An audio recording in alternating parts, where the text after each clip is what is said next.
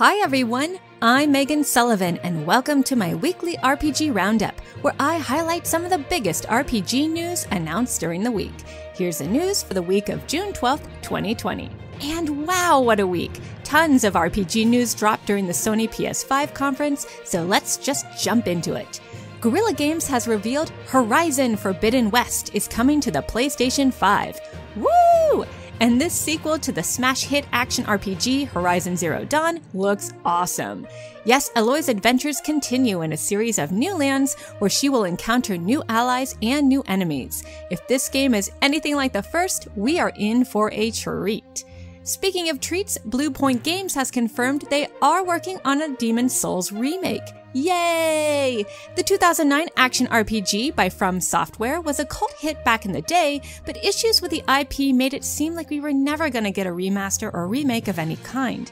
Luckily, that's no longer the case, and I can't wait to return to the land of Boletaria. But wait, there's more! Square Enix revealed Project Athia for PlayStation 5 and PC, a beautiful looking game that I'm going to assume is also an action RPG because, well, it's Square Enix.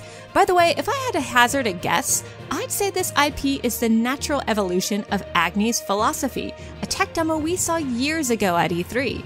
But you know, that's just a guess. In non-PlayStation news, developer So Romantic and publisher Hype Train Digital have announced their upcoming cyberpunk RPG, Jack Move. According to RPGsite.net, the game is planned for release on PC via Steam and Nintendo Switch. Also, according to RPGsite.net, developer Munana has announced Keylocker, a turn-based cyberpunk RPG set to release for PC via Steam. In Keylocker, you play a musician named Bobo and use the power of music to fight against a dystopian world.